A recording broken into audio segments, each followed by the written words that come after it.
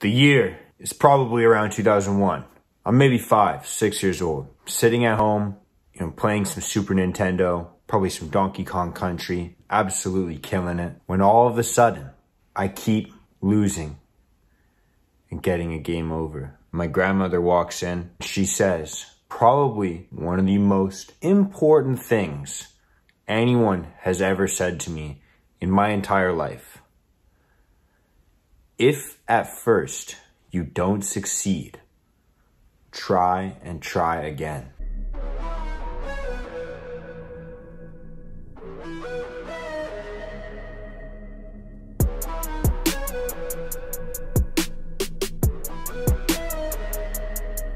What is going on? Hey, what's up?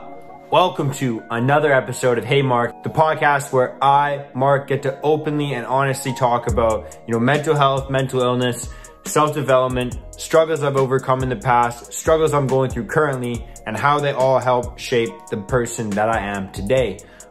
But all kidding aside, let's jump into what it is I actually wanted to talk about today, which is 5 quotes that have helped change my life and shape the man that I am today. I'm assuming you could read the title, but I might as well just say it again right there. So 5 quotes that have really helped shape the guy that I am.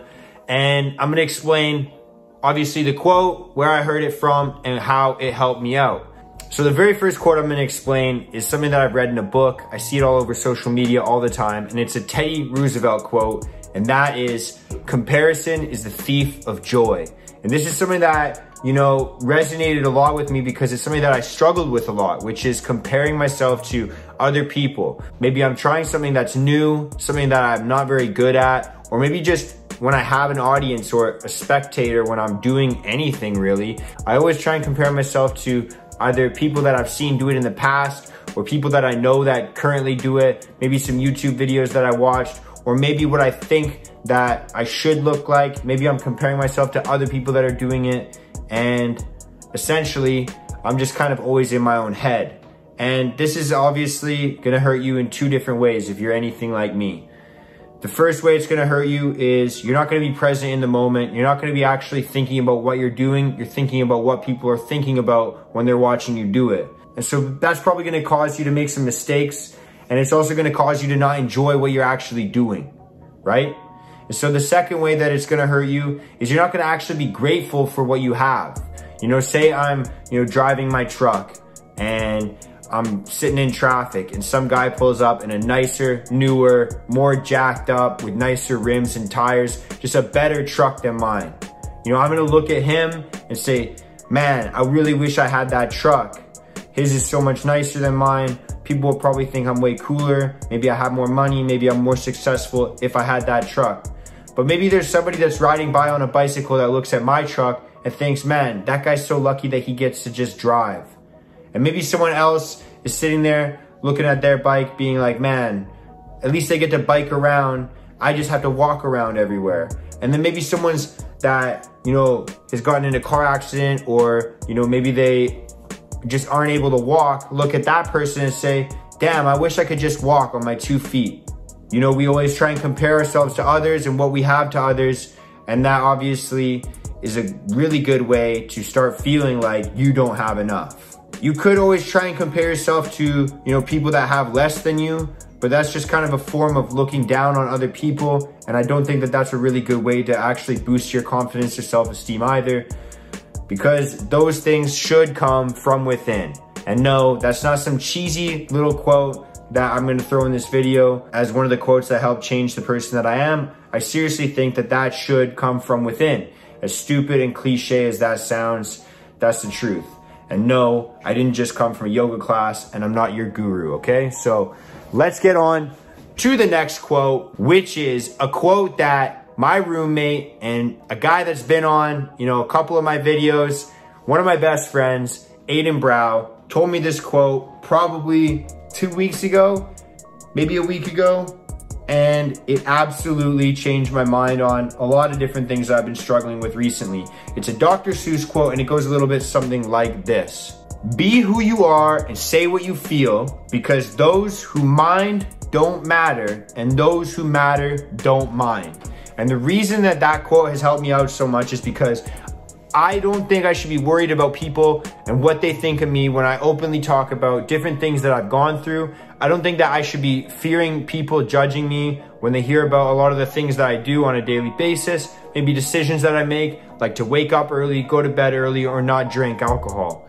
A lot of these things I've been always worried about, and it's something that, you know, I feel like people may judge me for. People might judge me for being so, you know, energetic and yelling all the time and feeling like I got to share all these different stories. But at the end of the day, the people that matter don't mind, and the people that mind don't matter.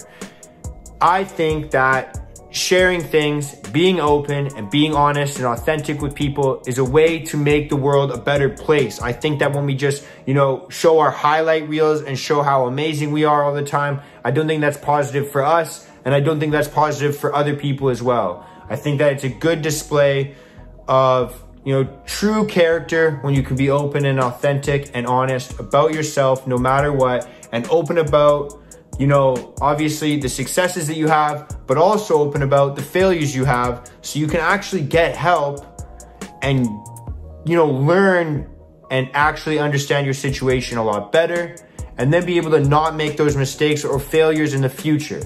And so I think that one's pretty self-explanatory, and it comes from a really cool source, Dr. Seuss, Go Read Your Children books. Is that a funny thing to say?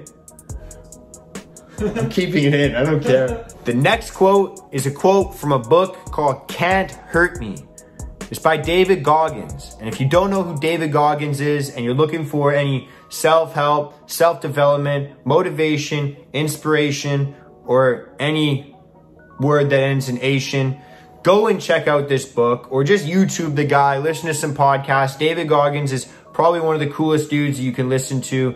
Very, very motivating, very raw, and 10 times more authentic than me.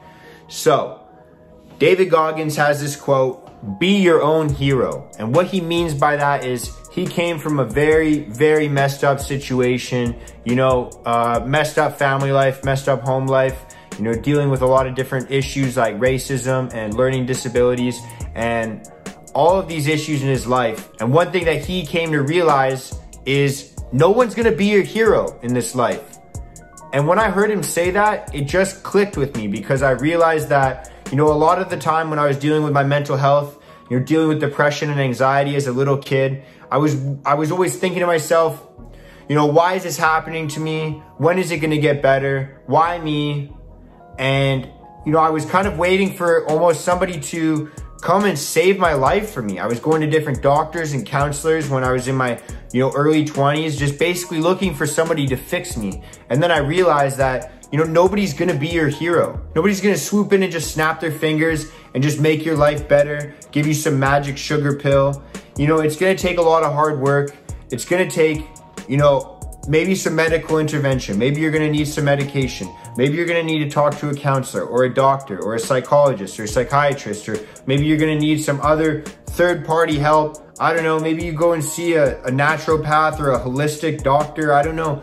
Whatever works for you, everyone's solution is gonna be different, but at the end of the day, nobody's gonna be your hero. You need to be your own hero. You have to kind of figure out what it is in your life that's kind of throwing you off balance, and figure out, you know, who you wanna be and what you need to do to get there. It's gonna be difficult. It's not always a clear-cut path. What works for me isn't gonna work for you all the time, but I'm just giving you a little quote from David Goggins, basically telling you to be your own hero and, you know, fight this fight for yourself, and understand that A, you're capable of making your own life better, and B, you're also capable of, you know, being a hero for somebody else and being the motivation for somebody else as well. So, I could be a hero, baby. I could take away your pain. Let's kiss away your pain. Kiss away your pain. No, dude, that was so sick. I thought it'd be fucking hilarious. That was fucking funny. I'm keeping that in. The next quote that I got for you guys is a quote from a book called The Art of Living. And this book was originally given to me by two people that I worked with. I think it was Stephanie's first, and she gave it to John, and then maybe John lent it to me, and then I ended up keeping it for a long period of time. And so this book's called The Art of Living. It's philosophies from Epictetus. I hope I'm saying that right. And basically it is, don't explain your philosophy, embody it. And that is something that really hits home for me because, I'm somebody that, I worked in a gym for years, and because I dealt with my issues with mental health, I would always try and give people advice with theirs. And, for a long time, I wasn't actually embodying the advice that I was giving to people. And that was something that I really didn't like about myself. I felt like a fraud. I felt like a phony. And when I started to actually abide by a lot of the rules and the tips that I give to people, I noticed a huge shift in my life in self-accountability, discipline, but also self-confidence and self-esteem, and being able to actually, be more confident when I'm talking to people, be more confident just, filming myself like this, or even just being more confident sharing my authentic self with people on social media, whether that's, waking up at 4 o'clock in the morning to go exercise because that's something I enjoy to do and makes me feel good, or it's being authentic enough and brave enough to tell my friends, no, I don't want to have an alcoholic beverage with you right now at a party or a barbecue or whatever setting I'm in, which, for me took a lot of courage, and it took years for me to develop that. It was really difficult for me to be able to say no to people because I felt like I was letting them down. I really enjoy that quote. Don't explain your philosophy, just embody it. And the very, very last quote I'm gonna read to you is from this book right here. Bang, You've Gotta Be Hungry, The Greatness Within to Win. It's by Les Brown, my man, my favorite motivational speaker, my favorite positivity preacher, my guy. And that is, no matter how bad it seems, do not make a permanent decision based off of temporary circumstances. And basically, what he's talking about is very obvious. He's talking about somebody giving up and ending their own lives. And that is something that hits home for me because I know people that I've grown up with, loved ones, family members, friends, taking their own lives, and it leaves a lot of people confused, upset, sad, heartbroken, missing a loved one, whether it's a father, a mother, a friend. It's a really sensitive subject to talk about, obviously, but I just want to tell people that if you are feeling that way, if you are feeling like giving up, it's not the solution. It's not going to make anything easier for anybody else. And just because you're suffering right now doesn't mean you're going to suffer forever. In my personal opinion, I think that this suffering was given to you because you're strong enough to handle it.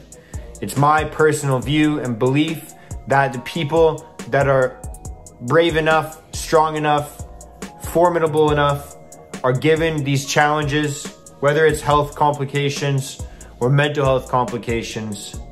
You were given this task and this burden because you're strong enough to overcome it.